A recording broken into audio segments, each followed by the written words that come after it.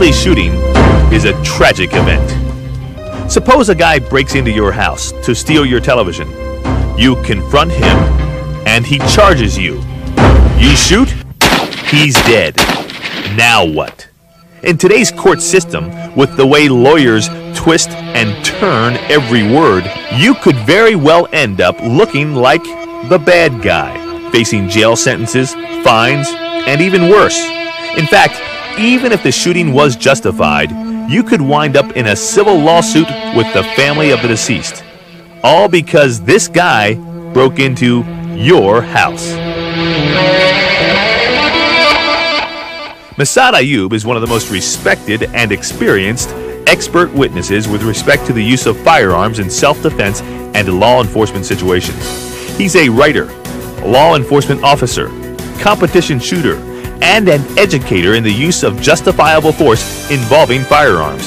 He is the founder of Lethal Force Institute, LFI, instructing qualified individuals the skills needed to properly use firearms. In this program, Massad Ayoob shares years of experience gathered in and out of courtrooms to help you be prepared for the aftermath of a gun-related incident. The particular emphasis of this program is to help you understand the word and mind games that lawyers will play to destroy the credibility of your testimony in front of a judge and a jury. Now, here's Massad Ayoob with cute lawyer tricks.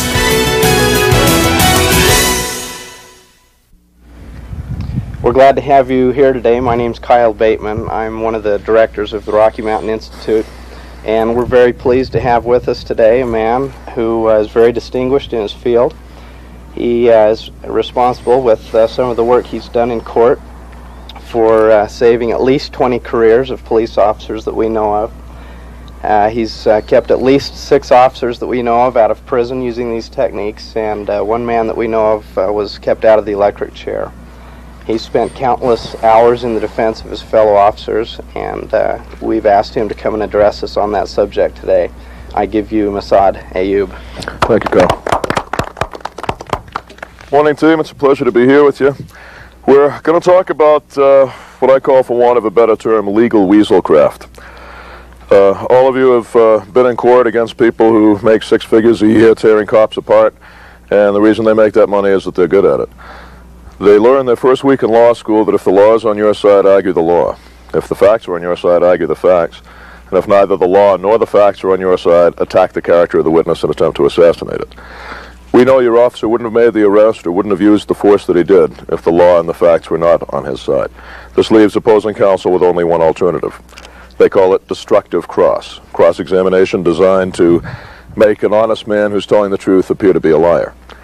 Have any of you ever been sitting on the witness stand and all of a sudden you see the dorsal fin cut the water and you can sort of hear da-dum, da-dum, da-dum, da-dum? Okay, how many of us in fact have a few shark teeth scars on us from that sort of testimony? Okay, you've got to understand where the attack will come, have your counter in place. Courtroom survival is the same as street survival. Know where the attack will come, have the counter in place. For example, if I'm an attorney cross-examining Deputy Hughes and it's absolutely clear to me that he is in the right, and the only way I can earn my money and get my judgment for my fee and contingency is going to be to make him look like a liar when he's not. I'll do something like, Deputy Hughes, let me remind you that you are under oath. And turn away. How many times have you seen that? And what is the opposing attorney trying to do? He's trying to plant in the mind of the jury that this man is a liar, and for reasons I can't tell you, I don't believe he's telling the truth. That's totally unmeritorious. So how do you counter that? The answer is, counsel, I am well aware that I am under oath, just as I am aware that you are not. Do you ever see one of them take an oath to tell the truth in court? Of course not. Half of them would be gone tomorrow, and the other half would be hit by lightning bolts the second day. Similarly, they'll try to take statements out of context to use against you or the officer you're speaking in defense of. Let's say, for example, your officer was in a street fight with a savage psycho. The man is screaming, "You fucking cop, I'm going to burn your house down and kill all your children." And the cop in anger said, "Hey, shut up, asshole." Okay, well, now we have that in the report. And he comes up to you, you're the sergeant. He says, "Sergeant, I'd like you to read from this line right here in the report." And he points to the part where your officer said, "Hey, shut up, asshole." Well, that's out of context, isn't it? And anyone hearing just that thinks only here's a vulgar, vicious, foul-mouthed cop because they haven't seen the provocation. It's been taken out of context. Well, you're not allowed to determine which questions you will ask and which you will answer. But what is your response to that when they try to take something out of context? Make it clear. Say, counsel, are you sure you want me to read that? That's out of context. It loses the meaning. At which time opposing counsel will say, just read what I told you to read. What do you reply? Guys, the truth is your armor. Look at him and say, counsel, I have sworn an oath in this court to tell the truth. And the oath was to tell the truth, the whole truth, and nothing but the truth. That tells me that the law and the oath both recognize that a statement out of context is not the whole truth and therefore is a lie. And for me to read what you have asked me to do, because you have not taken the oath I have, would make me a vehicle of perjury, and I cannot do so. Make that absolutely clear. If you are forced to read something out of context, the attorney for your side should be smart enough to, upon redirect examination of you, rehabilitate the witness, by which we mean he goes back to every statement you are forced to take out of context. Now you read them to the jury in context, and now two purposes are served. First, the jury knows the truth. Second, the jury now fully realizes the other attorney has lied to them and tried to lead them down the primrose path. Those of you who know me are aware that I am not Pollyanna, but I absolutely believe what I'm about to tell you. The truth is your strongest weapon. The truth will set you free in these things. For those of you in the firearms field, think of the truth as a bullet. And I will give you this analogy. Most of you in the firearms training field are familiar with the name Robbie Latham. Latham is the current world speed shooting champion, is generally conceded to be the finest combat pistol shot who's ever lived, and in his mid-20s has not yet reached the height of his powers. And in this example, we say that you are going to shoot against him, one-on-one, and the stakes are your career and every nickel of estate you've ever built for your children. That's just what the stakes are when you go into court. Well, what are your chances shooting in a match against Robbie Latham? Are we reminded of a certain snowball in a warm place? But suppose we turn the match around and we say, all right, you've got to shoot against Robbie Latham, but he has blanks, and we'll let you use live ammo. Who now has the edge? And that's the difference. Going into court, why are cops afraid to go into court? Because they see opposing counsel as Robbie Latham. This man is in his own ballpark. He's gone through 3 years of law school learning all the subtleties, has learned more about legal tactics than we'll ever know. And we feel terribly disadvantaged against him. But if we have the truth and he has lies, he has an unmeritorious case. Unmeritorious is the legal term for bullshit. Okay, then damn it, he's got the blanks and we've got the live ammo. But one more thing is necessary. If you get out there in that match with Latham and say, wow, I've got live ammo, I can't lose, draw your gun, fire wildly, and completely miss the target, what happens? The referees go downrange with you. He has a blank target. You have a blank target. Score is tied 0-0. He wins on form, doesn't he? And if you don't get the truth, it's not enough to have the truth on your side. You've got to get it across to the jury. Because if you don't get the truth across to the jury, the other man, far more skilled than you in legal tactics, will defeat you. And his unmeritorious lying case will prevail. So get the truth across to the jury. We'll discuss a couple of ways of doing that. Okay. First off, for example, when they attempt destructive cross-examination on you, one of their tactics is an explosive, shocking, outrage question. For example, they'll look at you and say, Officer Peterson, is it not true that you have sex with chickens? What's the response? Now the camera zooms in. This is the response. It's sort of a sick smile. I wasn't expecting this. What's the jury thinking? He not only has sex with chickens, he enjoys it. If your reaction is to go in shock, the jury's not thinking he's stunned by this outrageous question. The jury's thinking what's going through your mind is, how did they find out about the chickens? If you look at him and say, no, as a matter of fact, I don't have sex with chickens. What's the jury's response? My God, he's so cool about this. He must have been accused of the chickens before. This means where there's smoke, there's fire, there's something going on with him and these chickens. So what's the response? Do what the jury would, what any average man would expect your reaction to be to an outrageous bullshit question. Look at him and say, no, counsel, that is not true. That is a contemptible lie. Because that's the truth, isn't it? I hope it is. I don't see any feathers on your pants or nothing, kid. No, sir. Okay. Be honest. Don't try to shield your emotions. Don't try to lie. Okay. Lawyers try to influence the jury and manipulate them and play them like a yo-yo. Don't you ever fall into this trap. Your great strength is you and the jury are closer to one another than the attorney is. They are laymen out of the community. You also are a layman in this matter. Okay, and if you try to pretend you're a lawyer, if you try to pretend you're going to play cute little games of influencing the jury like the lawyers do, you're doomed to failure. I'm going to give you right now 3 definitions of a jury that may serve you well in the future. The first I call simply the law school definition. Every attorney I've talked to at some point had a law professor say something to him like, "You know you're in trouble when you realize that your life is in the hands of 12 people too stupid to get out of jury duty." That's the law school definition, guys. A jury is 12 people too stupid to get out of jury duty.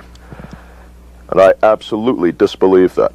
The attorneys may contemptibly feel that way about the jury. I do not. You'll find the jury is 6 to 12 people in the community who fully understand their responsibility, fully understand someone's life and career is in their hands.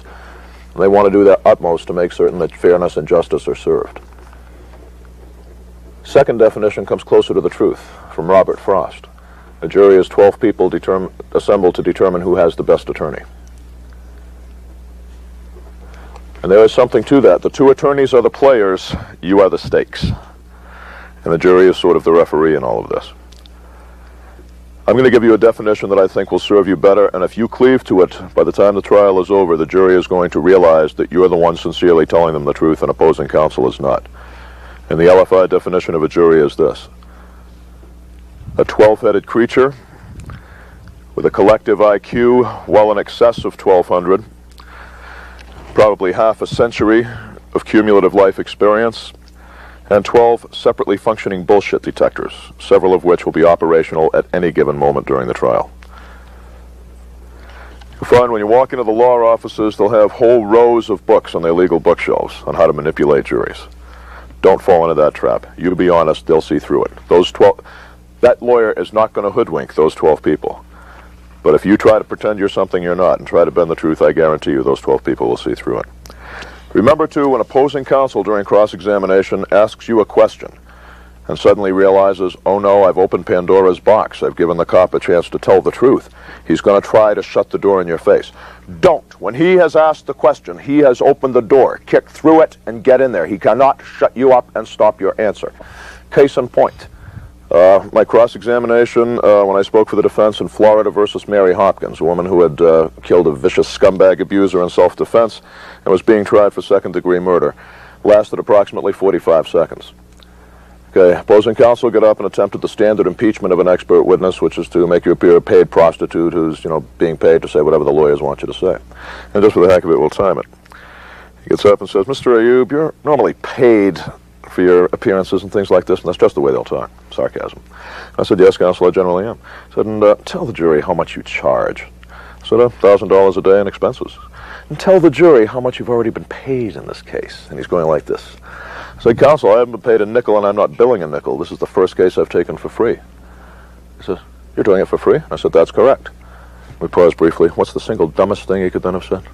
Why? He says, "Why?" "Because, counsel, this case is an outrage."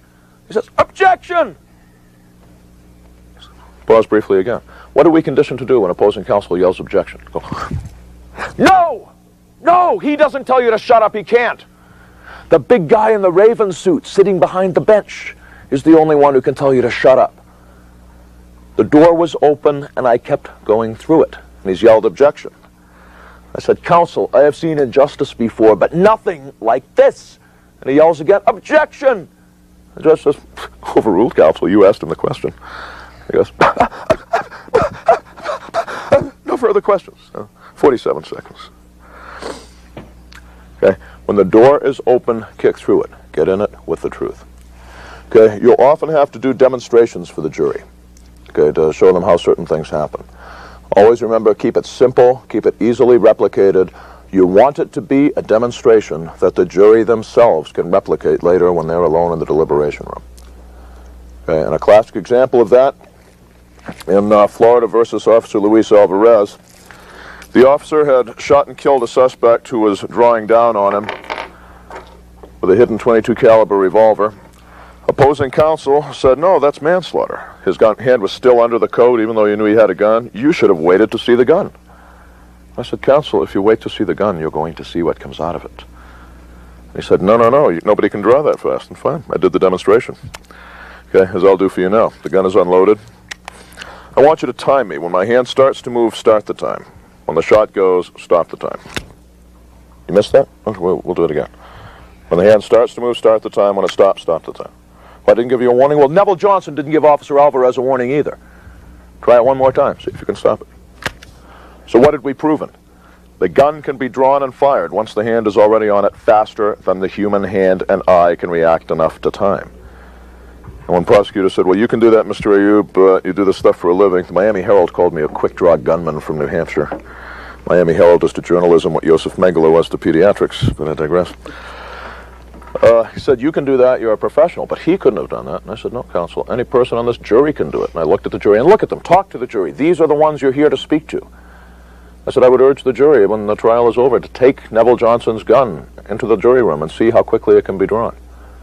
They did so. At the end of the trial, the longest criminal trial in Florida history, with approximately 100 pieces of evidence entered, the jury took 2 pieces with them, Neville Johnson's .22 caliber revolver and his cardigan sweater.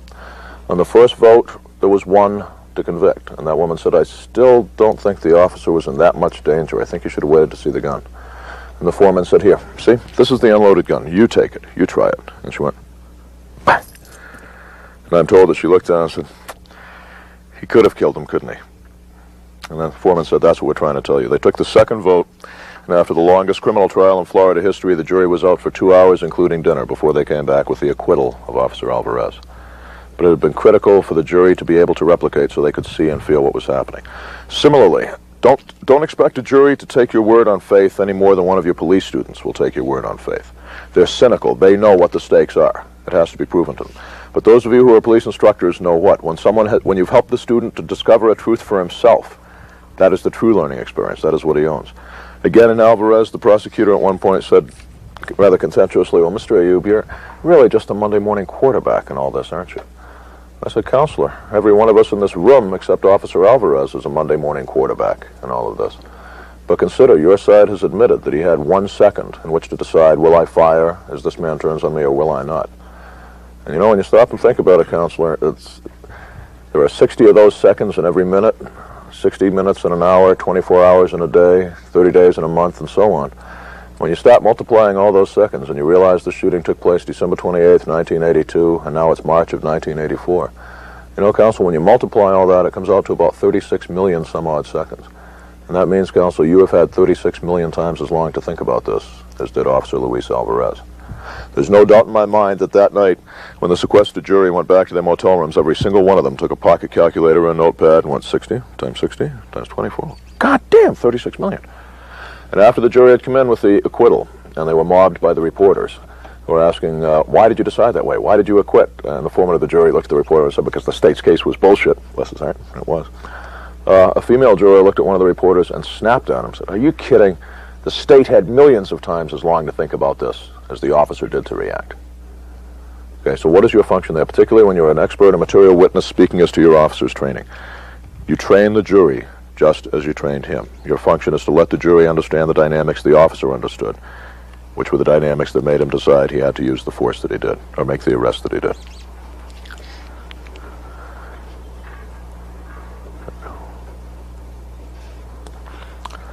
Now remember also, as a general rule, any criminal record, criminal history, negative character background on the suspect the officer was involved with will probably not be allowed into evidence unless it was known to the officer at the time he made the arrest or used force as he did. That is not, however, written in stone. Remember, follow the spirit of the law before the letter. In one case in Florida, we were able to get what the court called a reverse 404B. 404B is the rule on that type of evidence that generally excludes it in the state of Florida.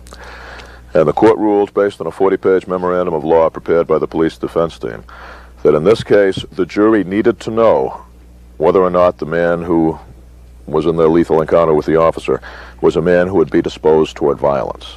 And on that basis, the judge allowed his record into court. And it was a rather extensive record that made it clear to the jury what sort of man the officer had been dealing with and had been forced to kill. Okay, similarly, well, again, in the Alvarez case, we had been told beforehand, the jury is not to be told that the suspect's nickname given to himself was Snake, because it wasn't known to the officer at the time of the shooting, ergo it would unfairly bias them against the character of the deceased. So I was reminded by the judge before the jury came into the room, Mr. Ayoob, there will be no negative characterizations about the character of Neville Johnson. I said, yes, that's understood, Your Honor. And at one point, the prosecutor, after I'd done the demonstration of how rapidly Johnson could have drawn and fired, saying, well, you're built differently than Neville Johnson. You couldn't have drawn that quickly. He couldn't have drawn that quickly. I said, counsel, I think he probably could have drawn more rapidly. Okay, he's a younger man than I. He's tall and slim, a body shape that we associate with flexibility and speed and agility. Indeed, a man so limber, he has nicknamed himself the Snake. And you hear in the packed courtroom the and the whole audience, prosecutor looks at me and goes, the jury's looking at the prosecutor as if to say it ain't so, Joe. And the prosecutor looks at the judge rather, and he's, expecting the lightning bolt to hit me. I glanced up and the judge looks at me and goes, because I never said nothing about Neville Johnson's character. But now, what did the jury realize? I had told the truth, I had not lied, I had not cheated. I said nothing about Neville Johnson's character.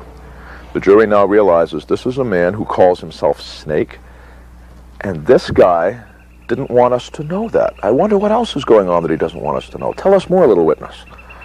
And that was the beginning of the opening of the door in that case. Remember also, you're trained in your use of firearms. We don't shoot to kill, we shoot to stop.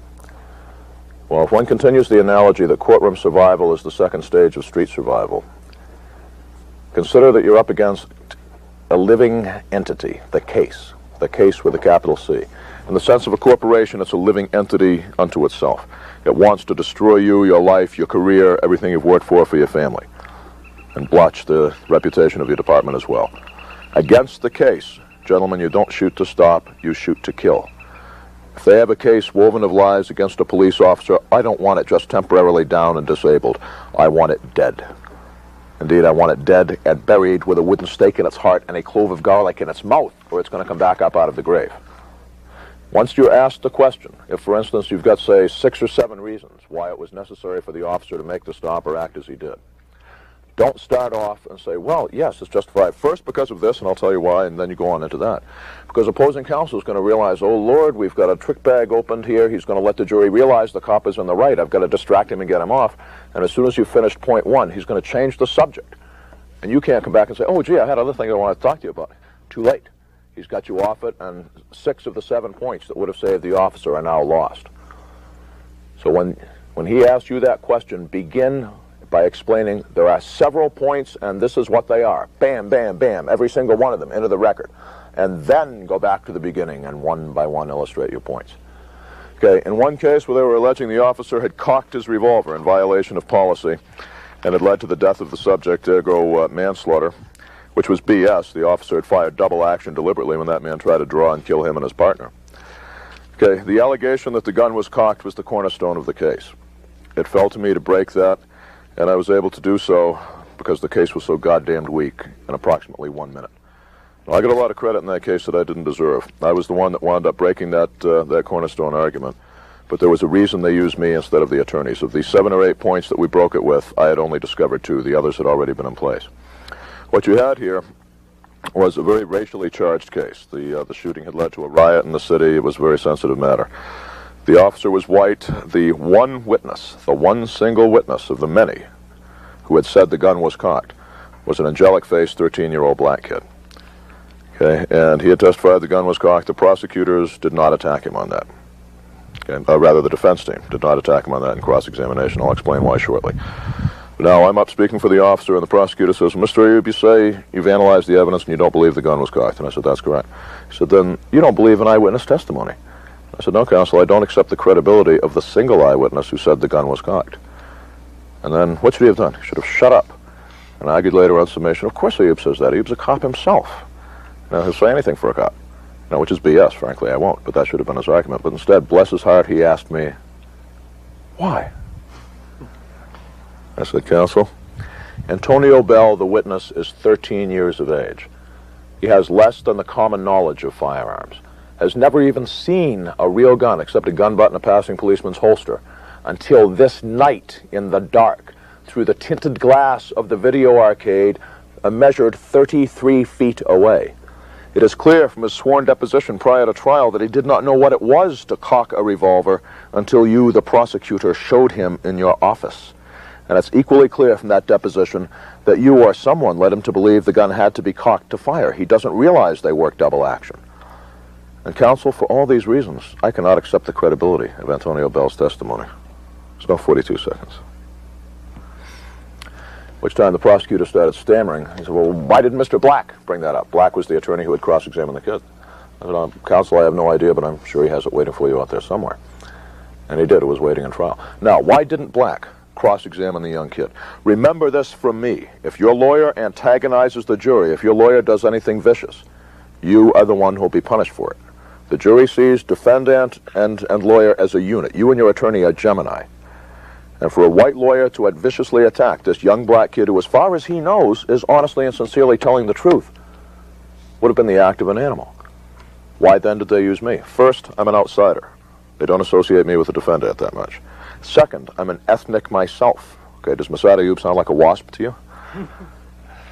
Third, did I ever attack the child? Oh, who did I attack? A lawyer. He's fair game. Okay, we're running out of the end here for a short roll call tape. Let me leave you with one final point. If at some point the prosecutor says something so outrageous that you literally have to laugh, obviously you've disturbed the decorum of the court and should apologize. And in such a case, I might well find myself saying, if it were true, because I would only say it if it were true, forgive me for laughing, counsel, but you've just reminded me of a joke. And of course, if he doesn't ask you what the joke is, wouldn't you right now resent it if you didn't find out what joke we were talking about? Yeah. If nothing else, your attorney can, at the end, redirect, say, by the way, what was that joke? I'm curious. I'll just say, well, counsel, I'm reminded of the prosecutor who went to a bordello. And he paid his money, went up to a room with a fine-looking young woman, took all his clothes off, and the woman looks and realizes that his male organ is only about a half an inch long. She looks at the prosecutor and says, who do you expect to satisfy with that? The prosecutor says, me. And I was reminded of that, counsel, because in this case, I think you've got a case about a half an inch long, and no matter how much you rub it and stroke it and flog it, it ain't going to get any bigger or any more impressive. It's never going to win an evidence measuring contest, and I think the only person this case is ever going to satisfy is you. Team, it's been my pleasure. I want you to watch out for the dorsal fins out there and keep your people safe. If I can ever help you, the address for Lethal Force Institute is P.O. Box 122, Concord, New Hampshire, 03301. Feel free to telephone me at 603-224-6814. Thank you. Keep your people safe.